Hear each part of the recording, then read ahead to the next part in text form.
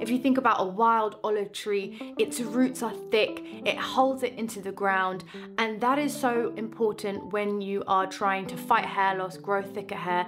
Your hair needs foundational support so that it can grow thicker and stronger. It will also increase the likelihood of hair breaking, because when you have split ends, it breaks off easily. Having a good foundation of your hair follicles is going to stop that from happening. Number 3 is niacinamide is the circulation booster. And remember, this is all about stimulating hair follicles. Niacinamide is a vasodilator, and that's the same mechanism as minoxidil. So minoxidil works by opening up the capillaries, flooding blood to your hair follicles, but it has that nasty side effects. Niacinamide does that without the side effects. It enhances circulation and delivers more oxygen to the hair follicles. Oxygen is so important, and that is why hair loss happens in the first place. Your hair doesn't get the right nutrients, it gets deprived from oxygen. So circulation is one of the key tenets to hair growth. It also reinforces the scalp's natural barrier function, protecting it from damage and water loss or lacking in hydration.